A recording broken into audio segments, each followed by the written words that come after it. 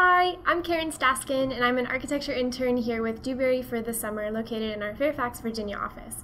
And today I'm going to explain a little bit about what interactive architecture is and how we use it in buildings today.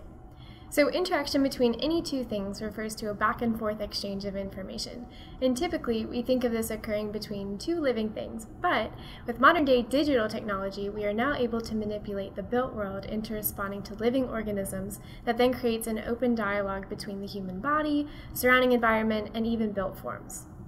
And this concept creates spaces that evolve and respond to changing needs on a day-to-day and even person-to-person basis. The opportunities for creating these moments in space are endless, and the designers have experimented with light simulations, mobile forms, and even environmental responses. So for example, light installations can be controlled by surrounding movements that turn lights on and off, dim or flicker, and even change color. And lights can be programmed to sense human presence and react depending on what action that person is doing. Some of these installations can be placed in open spaces or even embedded in walls or floors as a way to exaggerate that interactive experience.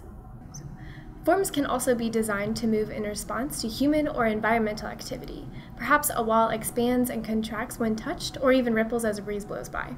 And some exterior facades have been designed to expose or shade a glazed envelope, which can increase building efficiency and lower energy usage.